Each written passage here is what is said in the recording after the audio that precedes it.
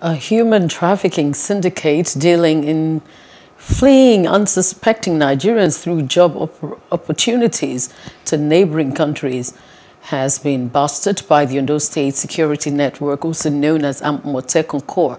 The Corps arrested two members of the syndicate, P.T. Omolade and Ogumbayo Ayonride, who were based in Ondo State when one of their victims slipped off their hook.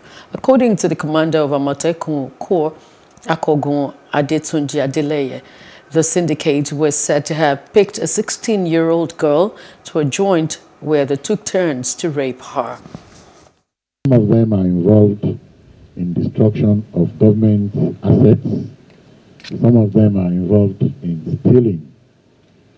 And we were able to move about 30 in the last 1 week to the correctional centers. They are still trying to penetrate where they take them to in Cotonou. So the ones we have now, we have only 2 of their senior coordinators. They call them coordinators. So these are the people that have actually gone deep, especially in Okitipupa local government and in larger local government of Ondo State.